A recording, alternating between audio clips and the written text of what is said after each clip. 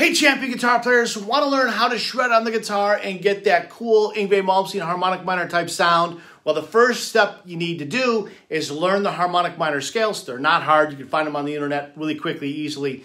So learn those shapes all over the fretboard and on the guitar first. That's step number one. Step number two, focus on efficiency. The more efficiently you can move your hands, the greater your speed will be. It's about efficiency. It's not about how fast your fingers move.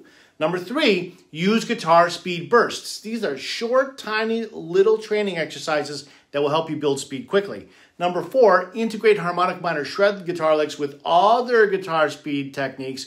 And number five, work on two-hand synchronization. If the two hands are not in sync, whatever speed you have doesn't really matter. We've got to get the hands in sync. So check out the article I have linked to in the comments. It contains lots of cool videos that will help you to learn all that stuff.